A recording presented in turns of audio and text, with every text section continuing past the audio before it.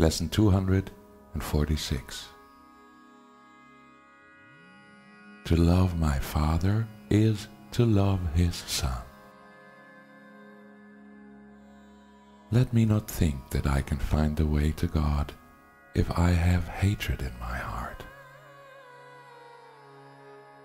Let me not try to hurt God's Son and think that I can know His Father or myself.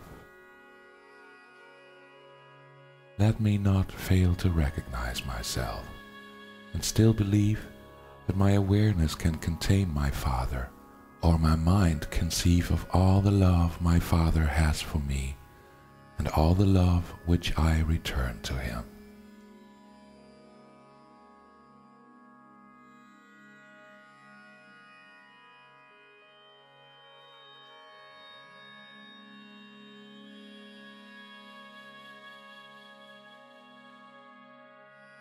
I will accept the way you choose for me to come to you, my Father, for in that will I succeed,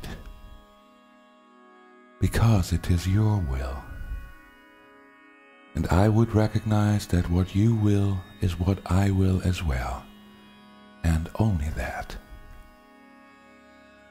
And so I choose to love your Son.